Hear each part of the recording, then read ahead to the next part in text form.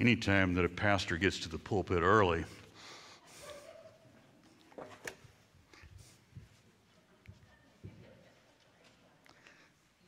I have met this morning several who are grandchildren or great-grandchildren of some of you. So I'm asking them to give me some stories before they leave this morning. Well, I'll have some preaching material for the next few weeks or months, okay? So if you're a grandchild here and you can share something about a grandparent, that would be great. Can you say it with me? It's all about the tree, and the tree is all about you. Don't miss what it's all about. Throughout the month, that's been our theme. And it came to pass that while they were there, the days were accomplished that she should be delivered. And she brought forth her firstborn son, her child, wrapped him in swaddling clothes, and laid him in a manger because there was no room for them in the inn. And there were in the same country shepherds keeping watch over their flock by night. And lo, an angel of the Lord surprised them with an announcement. For unto you is born this day in the city of David a Savior, which is Christ the Lord. And this shall be a sign unto you. You shall find the babe wrapped in swaddling clothes, lying in a manger. And suddenly there was with the angel a multitude of the heavenly host, praising God and saying, Glory to God in the highest, and on earth peace, goodwill toward men. And it came to pass when the angels had gone away from them in the heavens, the shepherds said one to another, Let us go now and see this thing which has been made known to us, which the Lord has revealed to us. And they came with haste and found Mary and Joseph, and there the baby lying in a manger. And when they had seen all that had been told unto them, they said, Why don't we go and tell some others about this good news? And they did. They made known abroad all that had been shared with them. And the people that heard wondered. And the people that heard wondered. If you are in any way familiar with Texas Baptist work, you know that the Buckner Children's Home and children's work throughout Texas has been around for lots of years. They have several children's homes, family homes throughout the state. A few years ago at Christmas time in the Beaumont Children's Home, they asked the children to make a list of some things they wanted for Christmas, putting one at the top of the list. If they could get only one gift, that gift. They made their list, and the director of the children's home gave that list to a local church which participated in that gift-giving time. They came to the time of the party when they gave out the gifts, and they gave all the gifts, but when they came to the last one, they thought there had been a mistake. There was a little 8-year-old boy, and the only gift that was left was a little baby doll. But he said, That's exactly what I had on my list. I wanted a gift to be able to give to my 3-year-old sister the next time that our family can visit. What seemed to be a mistake, a blatant miscommunication, was actually a great expression of love. What the world thought was a mistake, miscommunication, not what was needed or expected, was in fact the most beautiful and costly expression of love ever. God gave his Son. Amen? Did you buy a Christmas tree this year? It's absolutely amazing what we invest in Christmas trees. And I'm lost this morning because Miss Brenda's not sitting down here where I can point at her. She's over here with some of our family and friends, and so if I get out of sync. But we had talked about getting a Christmas tree for some time. I mean, ours was in bad shape. I mean, we were basically just putting twisted green wire in a tall, skinny pole because all the needles had deteriorated through the years. So we rationalized the expense of a new tree, saying to ourselves, well, it's going to last a long time, and it's already got lights on it. Newsflash. A pre-lit tree actually means that at one point, when they plugged it in, it worked.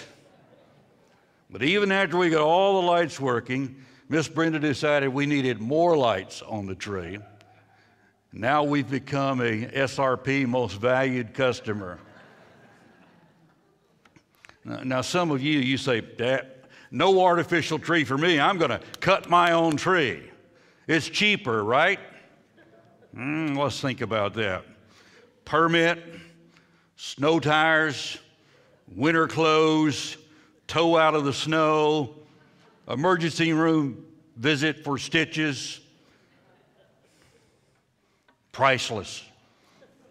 But it sure was fun. We come to this fourth message of our series on this Sunday that is Christmas. And we consider the most expensive tree ever. Not yours, not mine, not the Rockefeller Center tree, not the White House tree, but the one that stood on Calvary's Hill, the most expensive tree ever, decorated with God's love. Peter wrote the words that we've shared each week in chapter 2, verse 24.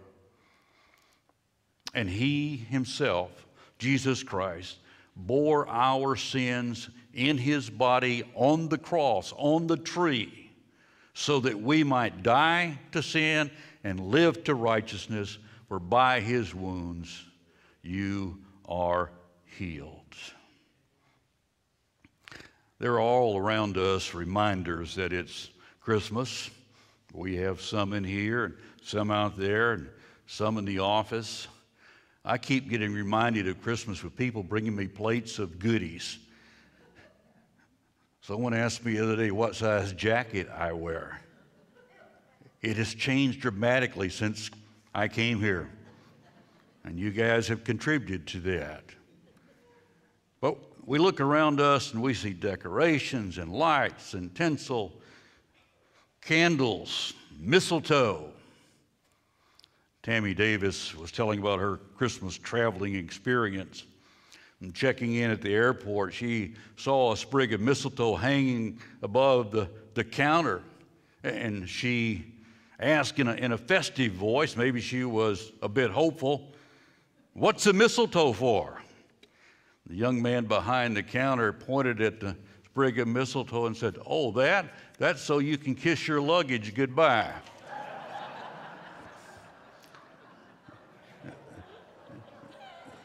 Aren't you glad that you're not traveling anywhere this weekend, especially back east? I checked, and this is not in my notes, but I checked this morning. The temperature in Buffalo was about 10, but they had 37 inches of snow and expecting 3 more feet of snow. Aren't you glad that you're here? Christmas makes you wonder. It said that the people they told wondered. Have you ever wondered about Christmas? Some of you are wondering right now. I remember one mom asked her little boy what was the highest number he'd ever counted, and he said 537. She said, 537? Why did you stop there? He said, because church was over. As I said, some of you are wondering, counting right now. This may not always be the most exciting place to be. It should be. Can I get an amen? I mean, it should be, but that's another sermon for another day. But that night, oh, that night, a night filled with excitement, a night pierced with angelic announcement, a night full of meaning with the miraculous birth, glorious birth of Jesus. A night that opened a new chapter of hope and history for the world. Oh, what an exciting night. But I'm sure there was some wondering going on that night. Mary and Joseph, well, they had been counting 9 long months of waiting, and they come to that night. They had to have wondered, is it going to be this way, a stable, no place in the inn? Is this where the Savior is going to be born? They wondered, I'm sure. And the shepherds, well, they had been counting sheep and hours. But they had to wonder, and I suspicion they said to one another, hey, are you seeing and hearing what I'm seeing and hearing? Angels? I suspicion they'd never seen an angel before, but they saw angels, a host of them. And why are they telling us good news about a baby? They wondered. And the people they told, Scripture says, all the people wondered. Did they think that the shepherds were on something? That they'd found some loco weed of some kind out there on the hillside? How could they make up such a story? And how can all of them be telling us the same thing? They wondered. Well, I'm wondering. Who stayed with the sheep when the shepherds left? The angels? I'm wondering, why would God do it that way? Well, wonder if you will, and I suppose that we all have.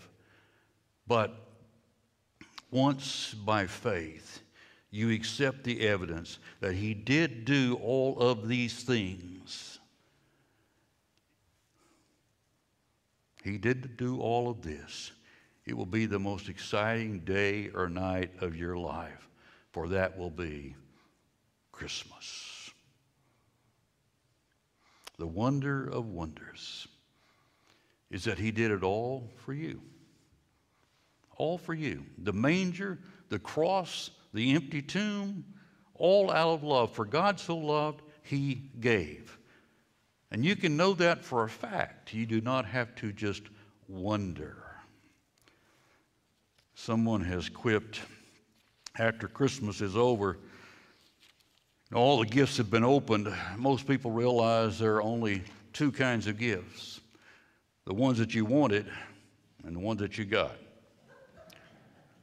And over the next few days, some of you are going to be standing in line at Walmart, where the greeters will not be angels, and they will not be smiling. And you're there because of what you got, what you received. It was not the perfect gift. God gave us the needed perfect gift. The world did not need a soldier. The world did not need a politician. The world did not need a reformer. The world needed a Savior. And that is exactly, according to Matthew 1:21, what God gave us. For the angel said to Joseph, you will call him Jesus, because he will save, he will be the Savior. He will save his people from their sins. One who would, by his own death upon that tree that we've talked about all month, pay the full price for our salvation. God gave Christmas. First of all, it was an undeserved gift. Romans 5 says that while we were yet sinners, God loved us so much that he gave his Son for us. He commended his love toward us, for us, and gave us his Son, Christ Jesus. God saw your worth. You may have given some gifts this year that you may even have felt that the person getting the gift did not deserve it. It was a gift of obligation because they gave me this last year, I need to give them this year. Or because they're part of the family. Or because he's our pastor. Some people you did not deem worthy of getting gifts, but God found great worth in you. And he gave the greatest of all gifts. He saw your worth, and undeserving as we might have been, he gave. That gift was also unexpected. Mary and Joseph were expecting, yes, but the world was not expecting it to happen as it did, where it did, in a lowly stable, in an out-of-the-way place, to these two, promised and prophesied. The world expected a king. The world expected someone to free them from their bondage, to liberate them. Savior from their plight. And what they expected was not what they got, but the gift far exceeded their expectation. I recall vividly, and you'll wonder maybe why, but I recall vividly a phone call on a Sunday morning, October the 10th, 2010. Brenda was in Texas with our kids in the anticipation of the C-section delivery of our fourth granddaughter. 9 months of waiting and ultrasounds and sonograms, and then a healthy 10-pound, 6-ounce baby boy. Davis, not Braylon. Our son was so dumbfounded when he called me that morning, all he could say was, "Dad, he's a boy." Duh. I remember telling our staff at that time the surprise that we had. He wasn't what we were expecting. The pink room was blue overnight, and all the girly things were taken back. And though he was not what we were expected, he was a wonder. Jesus wasn't what the world expected, but he was a wonder, the wonder of wonders.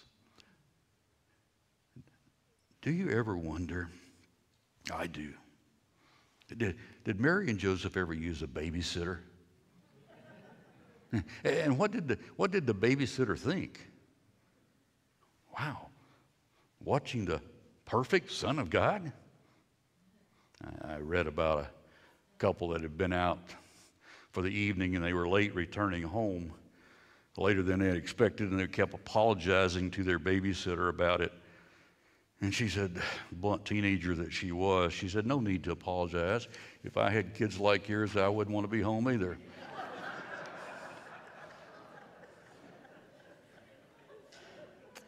Jesus, well, he was the perfect gift, the wonder of wonders. As we have said, Christmas trees are expensive, but none compares to the tree that we've talked about. Listen to the words of Peter he used to describe the cost of that tree. 1 Peter chapter 1.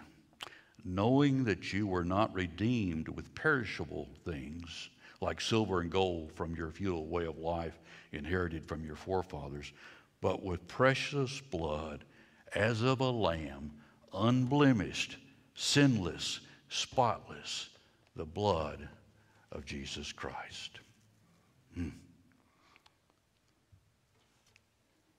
You ever unwrapped a gift and you didn't know what to say? I'm not talking about what you almost said. What is it? Oh no, not another one of these.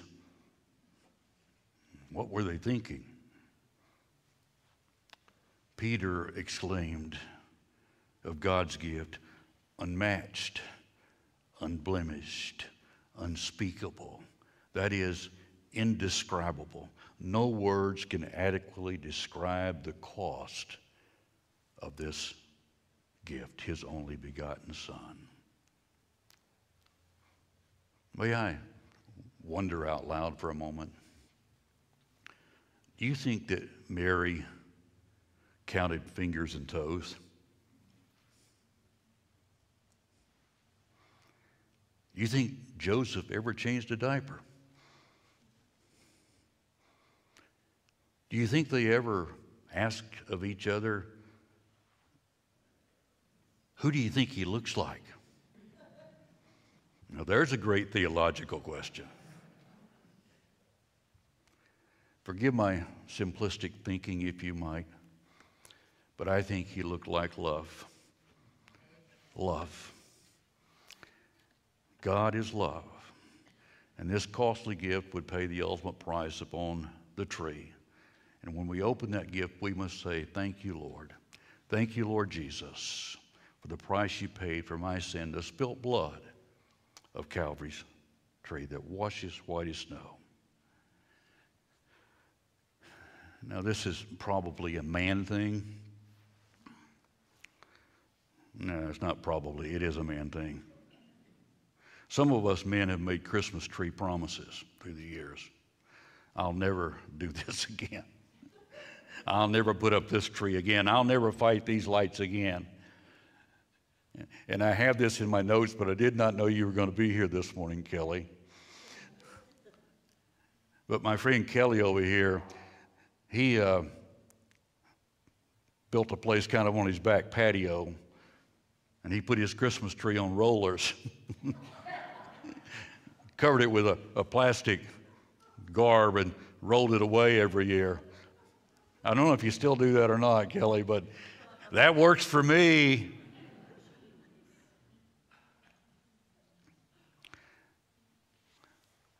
This tree that we've talked about, the most expensive tree, is filled with promise. God promise. God promises. God fulfilled his promise. A Savior, Emmanuel, God with us. His plan to usher in salvation through the womb of a young virgin girl. Incarnation. God became man and dwelt among us. Incomprehensible.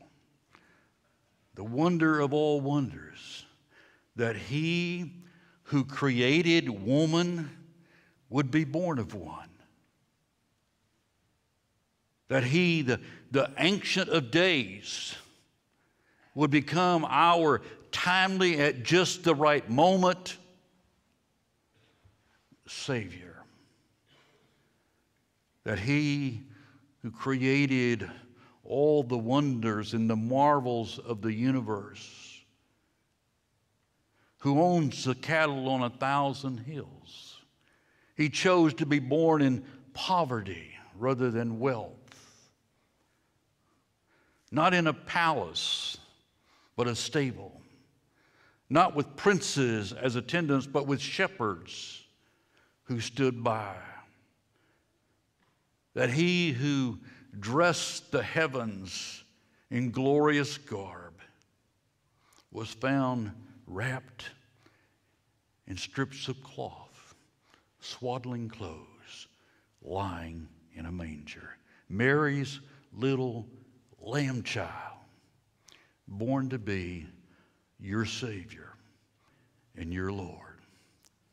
The promise that those who accept, those who open, those who unwrap this gift will know his love, the unconditional love that saw him send his Son, that saw his Son, Jesus, give his life upon the cross. The promise, the gift, is for you. Here again, the words that Jesus spoke to a man named Nicodemus, to a little boy in rural West Tennessee named Robert Louis, to you. For God so loved the world that he gave his only begotten Son, that whosoever should believe in him will not perish but have everlasting life.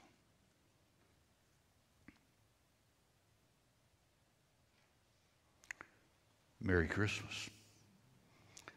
The message is so simple, yet so real. He gave you the greatest gift ever. Most of us are at least somewhat familiar with the familiar Charles Dickens work that is a seasonal favorite, A Christmas Carol. After its publication, after Scrooge became famous, and Dickens' writings were of great public interest, he quietly began a new work for his children. And from 1843 until 1846, he worked on this, what he called his children's New Testament. It was strictly written for his family. He wanted his children to learn about the life and teachings of Christ in plain and simple language. The work would become known as the Life of Our Lord, and his desire to keep it private, confidential, was honored. It contained the basics of the gospel, moving from Christ's birth to the resurrection, but it was kept confidential until his son Henry finally passed away, and Henry's wife allowed it to be published in 1934. But I want you to listen to the personal introduction that Dickens penned as the opening remarks for his work, entitled The Life of Our Lord. He said this: "My dear children, I'm very anxious that you should know something about the history of Jesus Christ, for everybody ought to know about him." Oh, my friend, I do not want that you should know about Jesus Christ, about Christmas. I would want that you know Jesus Christ and know Christmas. Father, it's something that I do wonder about, how you could love the way you do, the way you did in giving your Son, and the way he did in giving his life. But Father, while I may not be able to explain it, I can experience it and have experienced it. Thank you for that love. And Father, I know your desire is that everyone in this room know that same Jesus, know that same love, know Christmas. And I pray in these closing moments this morning that our hearts would be tender to your Holy Spirit speaking to us, that we might be willing to be obedient. But Father, we might be willing, if there's one in this room, might be willing to accept what you have done for us. Not to wonder anymore, but to know for fact.